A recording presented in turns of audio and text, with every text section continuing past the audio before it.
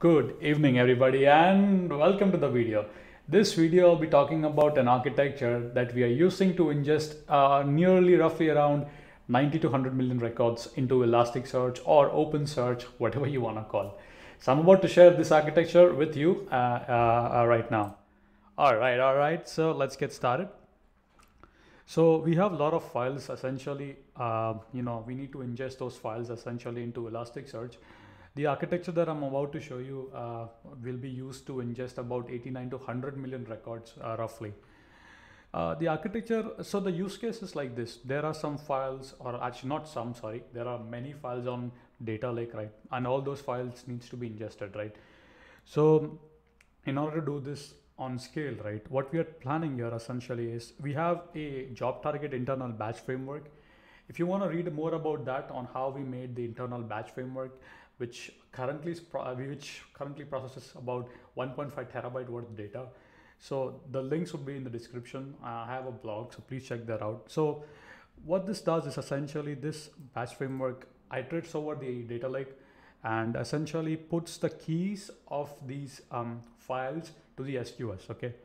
Now here we have a Lambda. I will talk a little bit of the Lambda. We have Datadog layers, right? So a Python library for Datadog client. We have a Pandas library here on the Lambda, right? And then essentially what this does is essentially the Lambda has to read the data based on a given key, okay? Now you'll say, okay, that makes sense. Why do you have a Dynamo and a DAX up? Let me explain you. So in order to ingest documents for machine learning, all those vectors are essentially stored in the DynamoDB. So for example, let's say I'm looking for job titles, right? So what I would do is I would store I would have the partition key as, so I would convert the job title into a hash, and that becomes my partition key. Then my sort key would be essentially my job title, and another column would be a vector, which would be a n dimension vector, right? So all of these vectors are stored on the lookup table on the DynamoDB. We have a DAX, which means, so that we could get items much more faster. It's essentially a cache for Dynamo. So we are running, a standalone API gateway Lambda that essentially given an item or a record, it will look up on the Dynamo and it will give us the corresponding vector.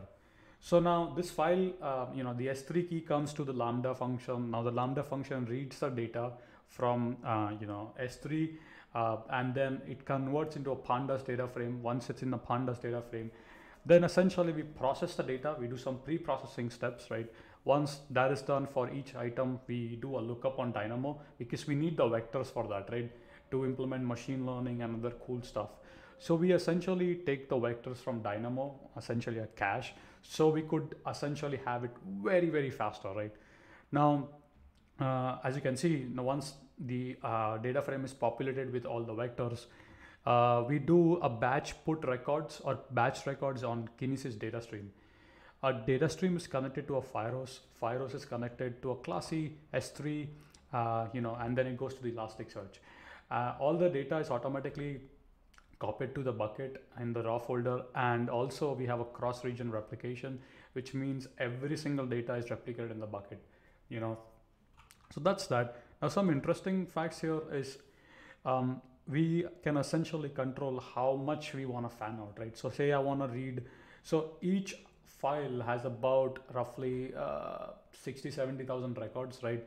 Now if I want to fan out, I can set up reserved concurrency. So technically with Amazon, with cloud, I can essentially read 1,000 files at a time, which means I'll fire up 1,000 lambdas. I'll set essentially a reserved concurrency to 1,000, which means 1,000 workers or let's say consumers are gonna consume those S3 keys. The job is each consumer gets one key, reads the data, each lambda reads the data, processes the data, does the lookup on the cache on the DynamoDB, and there's a DAX, so which means it's super fast, right?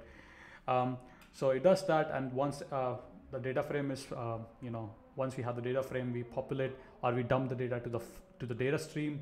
Data stream goes to the firehose. Firehose dumps data to S3.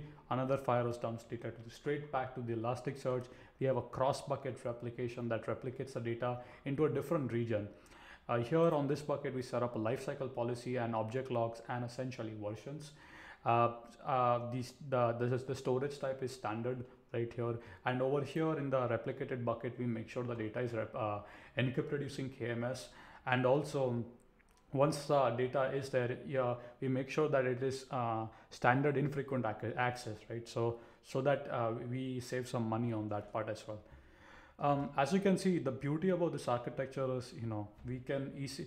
So if you see the batch framework that we have, or step function, whatever you want to call, all it does, it has to read the keys from the S3 lake and just dump the keys to the SQS.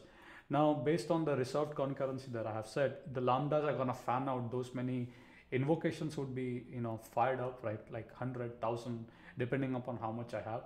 They'll read the file simultaneously. They'll do the lookup. So we have a DAG, so that's fine. Dynamo it's meant to, handle many requests, so that's fine. We set it up to auto scaling, right? So that's good. So all that happens, and we have the data into the Elasticsearch. Pretty neat architecture, right? Now, if you wanna essentially, increase the throughput of your lookup, that is Dynamo. So the microservice or internal cache that we call, right? So what we can do is essentially, we can deploy this microservice into a multiple region. We can follow a multi-AZ architecture where we deploy it in US East 1, US East 2, and then we put Route 53 and we do the traffic based on latency, right? So that we can automatically scale up, since we are on Amazon, right? So that's the beauty, right? So this is a very simple yet robust architecture to populate data into OpenSearch, Elasticsearch with help of SQS, Lambda, Batch Framework, API Gateway, DynamoDB, DAX, Kinesis data stream, Firehose, S3. So hope you have enjoyed it. If I get a chance, I'll try to show you an implementation on my personal account. All right, so with that being said, thank you so much for watching. Hope you have enjoyed this architecture, and I will see you guys in the next video.